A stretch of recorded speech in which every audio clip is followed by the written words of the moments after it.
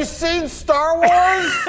As the days pass by, it seems more and more likely that EA is working on Battlefront 3. The contract EA has with Star Wars runs out in 2023, which means that only EA can exclusively work on Star Wars games until 2023, so they have 2 more years, but that doesn't mean they will never make another Star Wars game. In fact, there's supposed to be more announcements later this year revealing more Star Wars games, and one of those games seemed to be Battlefront 3. Recently, the actors for Battlefront 2, the second one that came out by EA in 2017, have teased that they have returned to work on their characters. Not only that, insiders in the industry like Jeff Grubb have teased that EA will continue stories for games like Battlefront and Jedi Fallen Order, which is getting a sequel in 2022, and it's currently in development right now. So now that Battlefront 2 has reached new levels of fame and love by fans and gamers alike, it would seem like a great time for EA. They have this prime opportunity to redeem themselves with a 3rd installment of the Battlefront series, and this time, do it right. Some speculations and alleged scoops say that this Battlefront 3 game will come out in 2023. I will personally admit I don't see this to be very possible. It's not impossible, but it may not be probable. Battlefield 6 is what DICE is working on at the moment, and it's supposed to come out later this year in late 2021 or early 2022. So I think if even Battlefront 3 released in December of 2023, it would be a short development time even if they started working on it, let's say in 2020 or this year, 2021. And look, I'm one of the people who did not enjoy either of the Battlefront games by EA. First one was an embarrassment with its lack of content. There wasn't even a campaign, yet it was $60. The second one was a mild improvement because we actually got 3 different eras in a single player campaign, but the campaign was also a waste of time and not even close to satisfying. There was that big marketing scheme of, this is going to be in the Empire, you're going to play as the Empire. Then about 2 missions later, you go back to the classic, you're the hero and you're on the Republic side. And the gameplay for Battlefront bores me. After an hour of it, I'm pretty much bored, and it's just the same thing over and over again, just wave after wave of the same stuff. So personally, I think if there's going to be a Battlefront 3, it has to revamp the entire game mechanics of the Battlefront games. This needs to be a huge game with multiple things to do. I'm talking about more planets, more heroes and villains. Why the hell is BB-8 a playable character, but Mace Windu isn't? I want galactic conquest, I want instant action.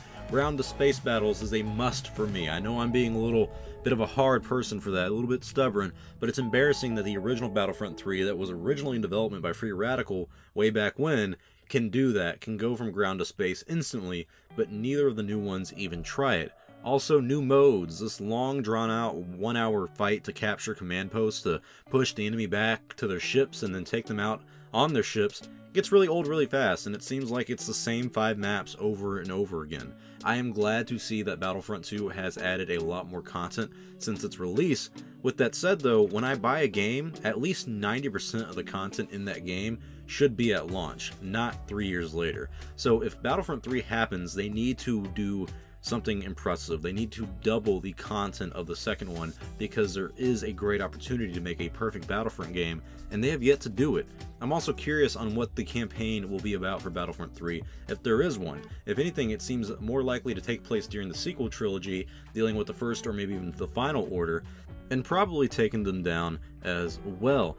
But truth be told, I thought the campaign from 2017's Battlefront was kind of shit, so I'm not exactly excited to continue that story. None of the characters really interest me. I would really prefer to play a story told through multiple eras like we had with the 2005 Battlefront version. Starting off with the Clone Wars, work our way into the original trilogy. Hell, we could even add in some Bad Batch missions. I think a lot of people would be happy with that. Play a Stormtrooper or a New Republic Ranger during the timeline of The Mandalorian between episodes 6 and 7. Then we go into the sequel trilogy. That would make the campaign longer than the second one by far, and it would please a lot of fans because they're fans for each different film and each different era. In the end, it seems like EA's best option is to actually focus on a Battlefront 3 and make that a priority going forward. But truth be told, I would not be surprised if we got this game in 2023 around November. And the reason why I say that is because the next Star Wars movie, Rogue Squadron, comes out in 2023 in December, and the last 2 Battlefront games came out before a Star Wars movie. Even Jedi Fallen Order came out when The Mandalorian and Rise of Skywalker were releasing, And it seems to be a good and working marketing tactic that they've gone for every major Star Wars film that's come out. 2015, we had the first Battlefront. 2017, right before The Last Jedi, we had the second Battlefront. 2019, before Rise of Skywalker, we had Jedi Fallen Order. So before 2023's Rogue Squadron movie, wouldn't surprise me if we got Battlefront 3 or something along those lines. But it also makes me concerned if we're getting it in that short time frame that we're just going to copy and paste the last Battlefront with a few changes and we call it a day. If EA wants to turn Battlefront into the next Call of Duty or even Battlefield, then by all means, go ahead and do it.